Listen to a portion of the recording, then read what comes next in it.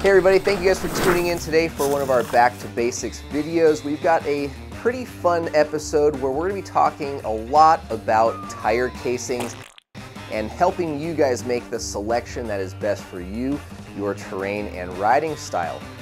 A lot of tire companies out there are going to have a wide range of offerings, from lightweight XC casing, where weight and ride quality are at the utmost importance, to full-on downhill casing tires. Today, we're going to have a full line of Schwalbe tires mounted up to some race face wheels, and we are going to go bashing into a curb. We've got our friend Sean here from Schwalbe today. We're going to ask him a few questions and talk about construction of tires across the board. Again, we're using Schwalbe tires today, but Maxxis, whether it's XO, XO Plus, Double Down, there's a lot of crossover here across the brands. So stay tuned as we deface public property while we smash them with rubber tires.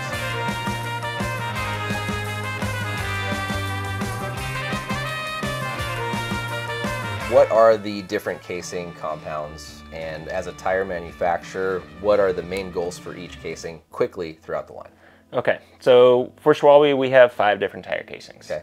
We'll start with the fast rolling, lightest weight, which is our Super Race casing. That's going to be your XC race, fast rolling, cross country race. Next is Super Ground. Super Ground is meant for your standard, riding bike paths that can go out on single track, but not really aggressive single track riding. When we go from Super Ground, we then have our Super Trail casing. Super Trail adds a layer of apex right at the bead area, so that way it eliminates pinch flats. That technology was there for when we started doing plus size tires and you started getting more rim strikes with the higher volume tires. Next is Super Gravity. That is your more enduro style casing. Comes with a sidewall very similar to downhill casing, but still very supple under the tread area. And then next will be our Super Downhill casing, which is your super aggressive downhill, put it on the big bike and smash through things as hard as you can. Can you tell us what Apex is? So Apex is essentially just a stiff layer, thick layer of rubber. It's a material that you'll find in pretty much any gravity-oriented tire across the board from any brand. But the Apex in this tire in particular, when you feel this, you can see that it doesn't come much above the bead area, but it protects against those pinch flats and cuts that you get in the bead area and adds some rigidity to the sidewall. Okay, and then as the tire gets more aggressive, that comes higher and more protection. This kind of suppleness that you're getting up here starts to go away in favor of more protection. Exactly. So as we get to more aggressive casings like Super Gravity and Super Downhill, you'll see the apex grow in height, and you'll also see number of carcass layers increase. So that sidewall becomes a lot more stiff, and there's more material in there to give you much more firm and puncture protected. Okay, so then theoretically, a tire that's able to conform like this on an off-camber corner or loose terrain, the stiffer the tire gets for protection, the less traction or grip it could have in terms of conformity to the terrain? Exactly. So you'll start to notice the tire may not conform quite as well as you go to a stiffer casing, which requires you to update your tire pressure slightly. The other aspect of that is it doesn't conform vertically as well, so your dampening will change drastically. Right. And so that's where depending on the casing you're running and the volume of your tire, you'll notice drastic changes in air pressure as well to get similar ride qualities. Would you go so far as to say your athletes are adjusting suspension settings or air pressures if they are riding one course where they're normally on Super Gravity and then they go to a full-on downhill tire? Are they making suspension adjustments too? Yes, they're absolutely making suspension adjustments to adjust for that rebound and suppleness. Okay, so there's that big of a difference for those riders? Absolutely. Okay. When it comes to bashing these into the curb, which we're going to go do now, yes, what do you suspect is going to happen? Am I going to get that Super Race to hit the rim? Depending on what pressure we agree to put in there, I bet Super Race will go to the rim, and the Super Downhill, you might get 50% through. Okay. I want to run 20 PSI. Sean says 25. I think we compromise on 22. 22. Is that fair? Yep. Not quite halfway, but I want to go lower. So let's go put 22 pounds of air in these tires and bash into some curbs. All right.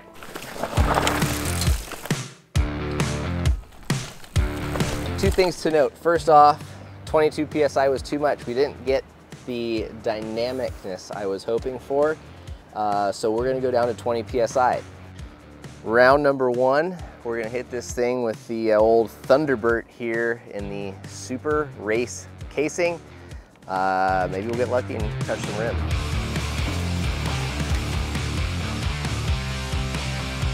I heard it. You heard rim? Yeah. I could feel the tire like just come in and then the rollover. Yeah. We'll do one more for fun. You can almost see the line where the tire folded. So it's clean here and this is dirty. And you can see when the tire folded and hit the rim, it actually pushed dirt down onto the rim. So you could tell that tire fully squished and put dirt on the rim. Next up, the Super Ground.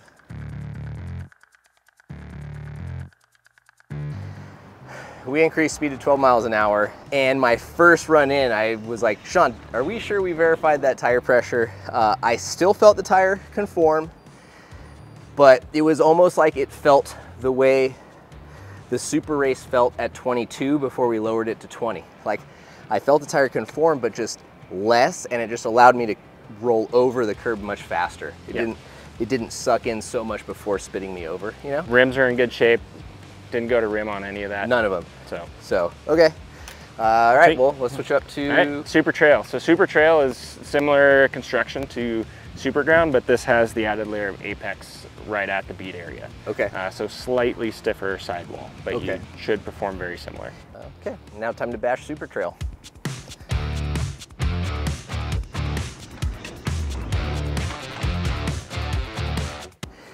I would say it didn't feel as drastic of a change as it was from the first two, from Super Race to Super Ground.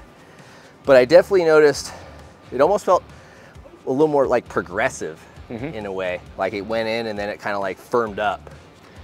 And that's feeling that apex when you hit the curb. That apex keeps the tire from deforming as it gets closer to that bead area. Yeah. And so with the apex, you'll feel that compression firm up as you get closer. Okay. Like it almost made me think I either need to hit this thing faster to get it to hit rim, or it also made me think like I would want to air down a PSI or two to get a little more softer ride. Exactly. So now we're going to switch to Super Gravity. Super Gravity is now going to have 4 layers of carcass on the sidewall and 2 under the tread. Built very similar to this, but with added layers in the sidewall, and then the apex will be nearly double the size. Okay. And so this one you should feel ramp up considerably. Okay. Oh my gosh. Wow. Wow, that was crazy different. Yeah. All right, so I just went 15.5 and pushed into the curb. Yeah. Didn't hit rim. Yep. So yeah, with the Super Gravity, you can see how that stiffer sidewall you suddenly have with the 4 layers plus the larger apex. Yeah. It really gives you the progressive feel. Hitting the curb, you can take more speed, more aggressive line without risking damage to your tire. On the first run, right, just kind of coming from softer, yeah. Initially a little bit more shock to my arms, but the speed maintained over was quicker. And then once I kind of recalibrated for that little bit stiffer of an initial impact, I braced for it on round 2, and then it was just like, it felt like it took the curb from feeling this high to feeling this high, you know? Like it just felt like the tire just wasn't even bothered, and I just went over. Are, you know, professional level riders, are they adjusting their suspension to tire casing and air pressure? And you're finding out absolutely yes. Yeah. Because from the initial Thunderbird that you're running, because it's going to have that conformity in the tire, you actually want to run a little bit softer suspension too, because you have to accommodate for, you know, to give the tire a little bit more leeway to conform and not hit rim, where now you can start running a little bit stiffer suspension. You know, like you can adjust your small bump a little bit more and really start to tune your suspension based on what you're feeling. Crazy. All right, every step's been a big difference. Some bigger than others, but that one was cool. Now time for downhill. Super downhill. Super downhill, yeah. Stiff. A difference again. I don't know if it was like as amazing as the difference between the last two transition. Yep. At least in this particular scenario. But once again, it felt stiffer. It felt like it deformed less. It just felt, I don't know, it just took running into a curb from being like, hope I don't pinch and get a flat, to like, what curb? You know what I mean? And I think too, so with the super downhill compared to super gravity, very similar sidewalls. Yeah. They're both gonna have 4 layers of carcass in there plus the bigger apex. The major difference between the two is a super downhill, you suddenly have 6 layers of carcass under the tread area. Got it. And so any of that suppleness in the tread area, especially going in a straight line, it's, you know, you're doubling the amount of layers of fabric in there that are going to make the tire much stiffer, but also increase puncture protection. And, you know, on those long downhill tracks, you want something that's going to give you that durability. Yeah. So this, the added benefit for this really is going to be under tread protection, primarily compared to super gravity, which, if you think about, you know, really eroded, rutted out downhill tracks, right, is what I'm thinking of, like where just so many more rocks and roots that are embedded and immovable are poking out. Having that extra tread or extra material under the tread is going to prevent those punctures from coming through that way, whereas the sidewall is relatively the same there. Exactly. And of course, with more layers comes less sensitivity. So that being said, all right, we just went at 12 miles an hour on the super downhill. I used up this much suspension travel. Yeah. I want to go back to super ground. Okay. Right? That's the second in the line. Second in the line. And I want to hit that curb again at 12, and I want to see if I get any difference in suspension energy transmitted up.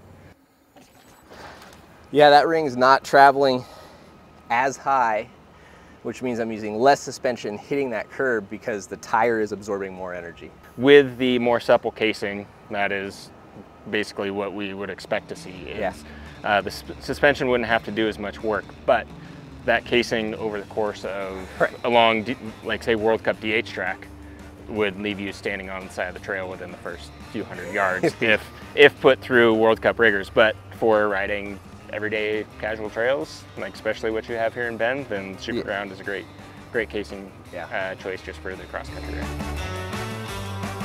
Sean, if you were a bike shop employee and someone walked in, kind of how would you steer them? With anything, it's first finding out what kind of rider they are. You know, what kind of rider they are, what kind of bike they ride, removing those parameters. And then I always tend to steer people toward the middle ground. You know, like if you're just a trail rider that likes to ride all terrain, you have one bike that does everything, then go to the super trail casing to start. And then from there you can dial in which side you want to go to. Obviously, if they're an XC racer, we'll go to one side. If they're a downhill rider and solely riding bike park, we'll go to the other side. But stick with that middle ground to start with, and then from there we can dial in what you're looking for. Okay. And what about if there's a middle ground rider in, let's say, Phoenix, Arizona, or Los Angeles versus a middle ground rider in Minnesota? Again, trying to remove parameters as we ask those initial questions. It's where are you riding? And so in Phoenix, where it's really chunky, we'll up the casing structure to it. If we're going to be middle ground rider in Minnesota, as an example, with smooth trails, not a lot of technical trails there, we can go to a little bit lighter weight casing, make the ride more enjoyable for the person, a little more supple casing. Okay. All right. Well, there you have it, folks. Hopefully that gave you a little bit of insight into just how different each one of these casings conform and absorb and perform in real world scenarios. We're going to have Sean back for some more videos. We're going to talk about tire compound selection and tread pattern selection. There are a lot of different types of tread patterns out there. You guys just released a new one, the Tacky Chan, which stay tuned for a review. Holy crap, dude, by the way. I haven't told you that tire's awesome. Yeah. But we're going to just give you guys a little bit of insight, and we would actually love for you to ask questions in this video since it's the first one in the series. Help us figure out some good ways to talk about how to choose a tread pattern that's right for you. Open space knobs, tight space knobs, low, fast rolling. We want to know what matters to you and what questions you have when you go onto a website or a store and you're looking to buy a tire.